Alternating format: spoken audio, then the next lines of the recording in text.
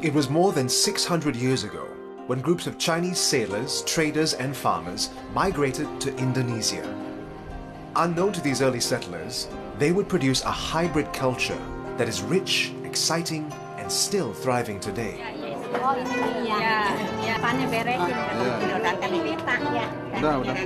And while Indonesia has that older Chinese influence, it continues to welcome newer ones in more recent migrations.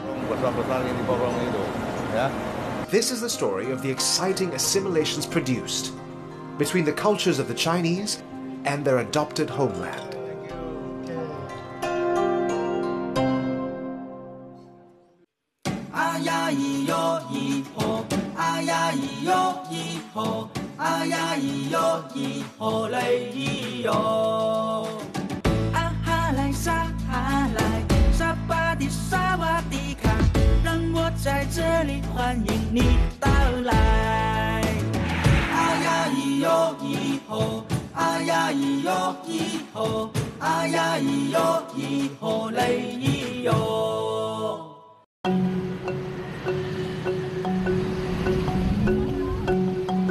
Tangerang, a pivotal fortress of the Dutch colonizers in Indonesia. The Dutch arrived near the end of the 16th century and established Tangerang as the western frontier of Batavia, Jakarta today. But even before the Dutch came, the Chinese were already here. Iwan knows Tangerang well, the town and its Chinese roots. Jim, apa kabar? Sibuk, Jim? He's a local journalist who's been researching about Tangerang's heritage throughout his career. He's also an eager guide, and he's keen to show us a living piece of Tangerang's Chinese heritage. This house is one of a handful still around that were built during the time of the early Chinese settlers. It has all the trappings of the houses in the immigrants' ancestral homelands. And it's still occupied today by descendants of its original owners. There's photographs of the children of the family. In these cases, 6 children overall, and there's a saying in a local dialect that banyak anak banyak rezeki, because if you beget a lot of offspring, means you can cultivate your land and generate prosperity. The first Chinese immigrants arrived in Tangerang in the 15th century. They took up jobs as farmers, laborers, workers and traders, then became the city's earliest Chinese settlers. More would arrive over the centuries, drawn by the booming economic prospects of the region. Some among the early settlers chose local women as wives. These collective unions created a hybrid culture known as Peranakan. Their offspring inherited the language and lifestyle of their mothers, but the customs and beliefs of their fathers, many of which are still widely practiced today. Religion, for one. This is Bun Tek Bio, the oldest of 3 temples in town. Established in 1684, the temple has become a repository of stories of the community's history. 1407 terdampar di Teluk Naga satu rombongan perahu di bawah pimpinan Cencilung atau Halung. Dalam rombongan ini ada 9 orang gadis. Nah, disunting oleh prajurit Anggalarang. Di sana di Teluk Naga itu ada penguasa namanya Sanghyang Anggalarang dari kerajaan Pajajaran. Nah, disunting oleh prajurit Anggalarang dengan kompensasi bidang tanah. Laki-laki Tionghoa menikah dengan penduduk setempat. Hasil perkawinan laki-laki Tionghoa dengan penduduk setempat muncul namanya peranakan Tionghoa. The marriage ceremony might have looked a little like this. Today is an important day for Tangerang's Peranakan community.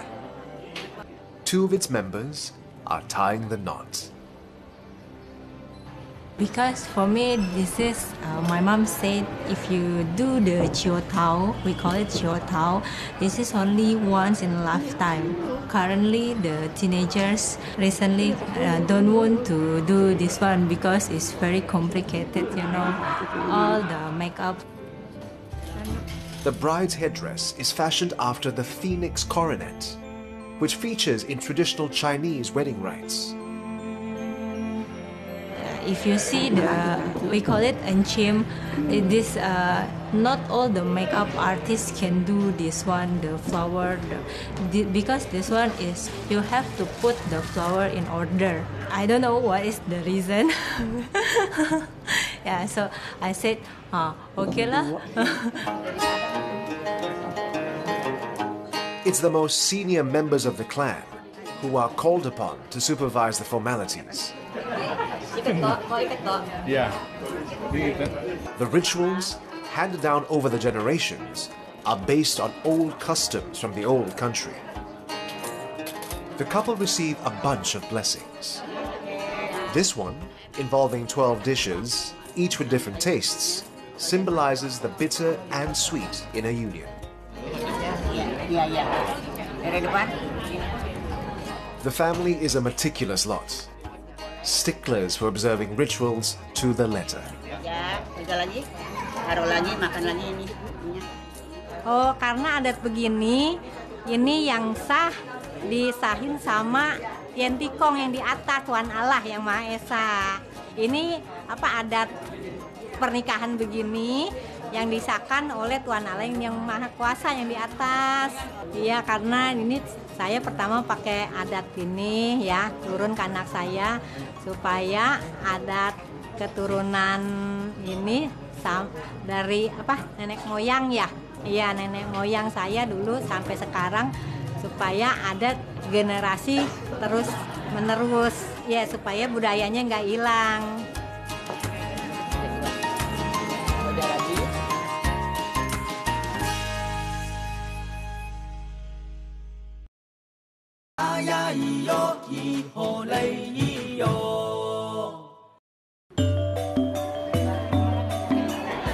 Today's a special day for the Peranakan community in Tangerang. Weddings are a big deal in this town, one of the first Chinese settlements in Indonesia. The happy couple and everyone else in the extended family go through the motions, while Udaya gets busy making sure everything's in its place. Ya, habis ini jalannya semua ya. Oke, dia di sini. Tinggal ini sekarang mau sepasang atau dua pasang? Iya. Udaya doesn't just own this house, which happens to be the most popular venue for Peranakan weddings. He's also a bit of an authority on the wedding customs, all of which are inherited from age-old Chinese rituals. This we call it the 12 bowls, 12 mangkuk, so represent the 12 months of the year. And all the meats all there, consisting of 12 kinds, and that resembling also the balance of yin and yang. 6 contain veggie and 6 contain meat. And this time, today, the parents will fit, the groom, and also the next will be the bride, as to symbolize this is the last day that the parents fit you.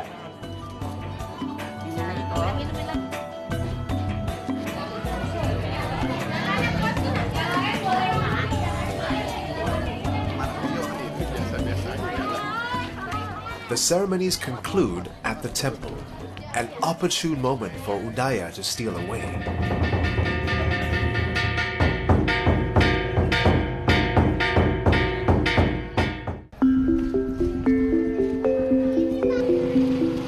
He wants to show us another property of his, one that he's especially proud of. This is Benteng Heritage Museum. It's a 17th century Chinese-styled house dedicated to promoting understanding of the community's heritage. My grandparents actually came from China, and I grew up on the street. And I moved somewhere else. But after 30 over years, I come back and I bought this building and make it into a museum. Ya, ini limestone, kapur ya. Jadi bangunan ini, dindingnya cuma pakai pasir. This museum has been acting as a hub, especially for those Indonesian Chinese who have long detached with their ancestors. And they come here, they try to search. Amazingly, I discovered the couple, they migrated to Holland when they were children. And then they only knew that their grandparents have a certain particular surname. The grandparents came from a bit outside Tangerang. So when they came down here, they told me the story. I tried to to link with all my networks. In 2 weeks' time, he got the answer where the ancestry was. Mereka supaya di brothers gimana? Nah, ada 3 orang.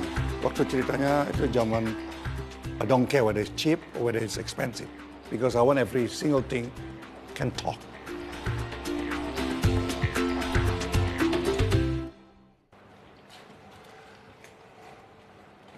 Okay, this tablet is very historical for us.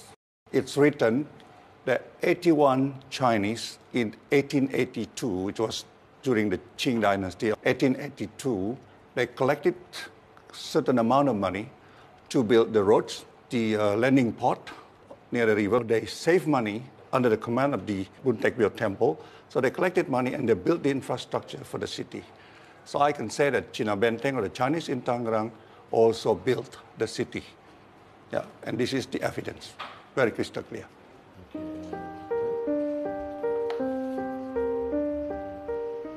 Like Udaya, Aji is another Peranakan eager to promote more understanding about the community. His Chinese roots trace back to 1760, when his ancestors arrived in Semarang, another early Chinese settlement that is also home to the Peranakans. Aji is now a keen blogger on all things Peranakan, especially the cuisine.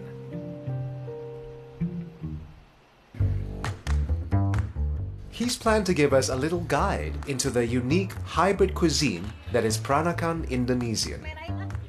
And Tangerang's old market is just the place to start. We call it here bajang.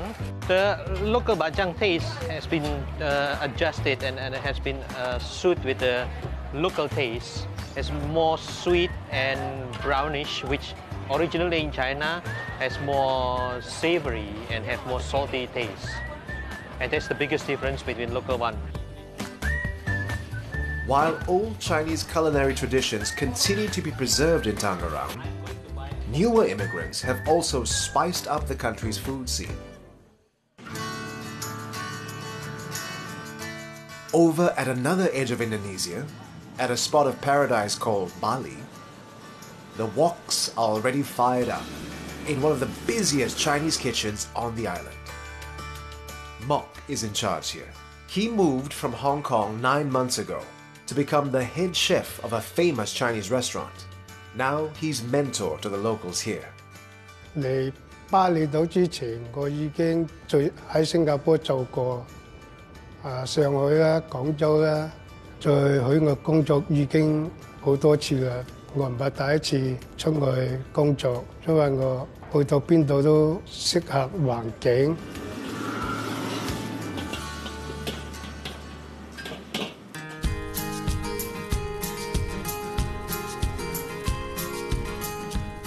Mok shifts are typically hectic. So, during his days off, he likes nothing better than to just chill out. And when he wants company, the first friends he calls are the guys from work. Saya kerja sama si Mok, orangnya happy, dia profesional. Semoga saya bisa bekerja lebih lama sama si Mok, lebih panjang. The differences in language haven't stopped Mok from developing a friendship with the locals in his team. That's in part thanks to his dim sum chef, Fai. 今日我請客，你哋盡情去飲，盡情去食。Semua hari ini dia belanja, minum makan banyak sikit. Thank you, 师傅。Thank you。刚好我是马来西亚人，我双语也行，所以我就帮师傅翻译一下，让大家了解。我们常常会聊一下上班的东西啊，下班了我们就去海边走走逛逛，看一下美女这样子。因为这边是巴厘岛，海边特别多。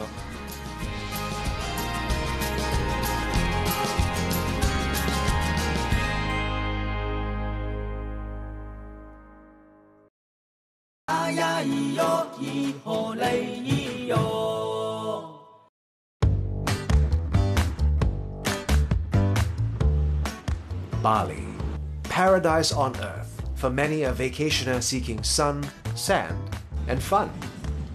But that's not all on offer in Indonesia's top holiday spot. There's also the cuisine, including some fairly recent additions to the very cosmopolitan dining scene. It's a Saturday morning at the Rimba Hotel, Jimbaran. The kitchen in Ayat restaurant is in full swing, and the chefs are already preparing the mise en place. The team is helmed by Mok, who comes from Hong Kong. Mok's supervision is required for some of the restaurant's signature dishes. Among them, the classic Indonesian noodle soup, mee soto, which has received a bit of a Cantonese treatment thanks to Mok. It's a dish he's perfected with the help of his Indonesian colleagues.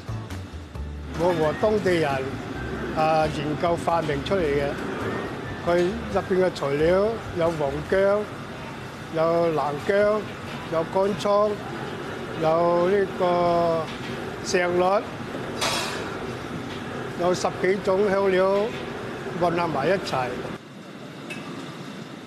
我雖然喺一鮑魚做咗9個月，同埋本地同事合作都好愉快。When it comes to working relationships between the Chinese and the Balinese, this other chef is the poster boy for successful cultural assimilations. Mr. Tam Chi Fai, otherwise known as Lao Da or Big Brother in Chinese, is one of the most loved and respected Chinese chefs on the island. He arrived in 1990 and found work as a commercial diver. Just like the early Chinese immigrants before him, Lao Da too came here in search of greater fortunes. 没有考虑过一待就是27年，只是想来这里做找吃找钱，好像1年回去1次，就是来来去去，这样休息的时候放假我们回香港。8 years into the job, he decided to open a restaurant business, and it quickly became a runaway hit. Over the years, he opened a third and then a fourth branch. Not only that, in all that time, Lao Da found love and decided to call Indonesia home. He and his Indonesian wife have a son, Simon, who has also been co-opted into the family business. Lao Da has grown very accustomed to living and working in Bali. He even speaks the local language. 9 macam Chinese suka 9 9 长 9 ini 我不敢讲太多，60%都可以了。普通教工人做事安排了知道了。 Lao Da is still very much hands-on when it comes to the cooking. Ya, mau nanti sama ikut-ikutan ini potong itu, ya. Kira-kira. These days, Simon runs the business, and he's always eager to show anyone how the Lao Da story all began. Actually, it started from only one building. It's right in the center of these 3 buildings right now. This one, in the beginning, it was only in here, only 4 tables. And then after that, many customers comes to our name, and then we started to make a bigger. Let's go inside.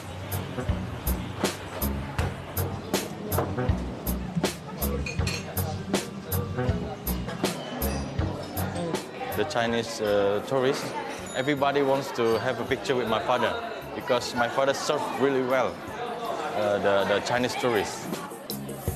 While Simon and his team cook up a storm in Bali, things are just about to get heated in Tangerang. Food blogger Aji has a special appointment with Udaya, owner and manager of Tangerang's Benteng Heritage Museum.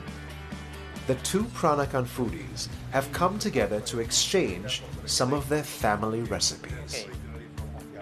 This one is a very special fish. Let me show you. We call this samge. Peranakan food, in fact, best symbolizes the union between the 2 cultures. The cuisine has its roots in common Chinese dishes, but over the centuries, indigenous spices and cooking techniques have been thrown into the mix. The skin, fat, and meat. But the funny thing is, in Mandarin, it's a wuhuaro.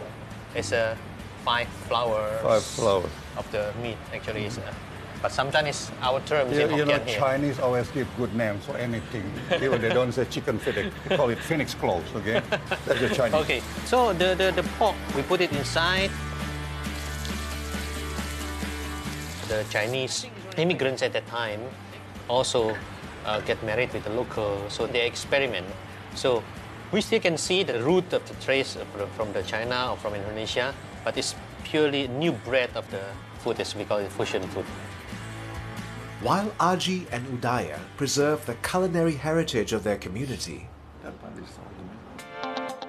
in Bali, it's time for another pair of cooks to meet. As it turns out, Mok and Lao Da are actually close friends.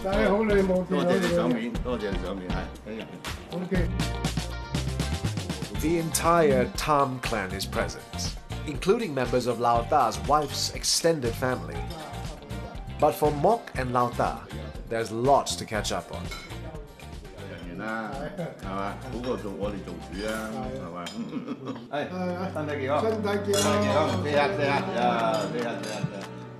The Chinese will never feel like strangers in Bali. Thanks to the hospitality of Mok, Lao Da, and many more Chinese chefs who brought a taste of their homeland along with them.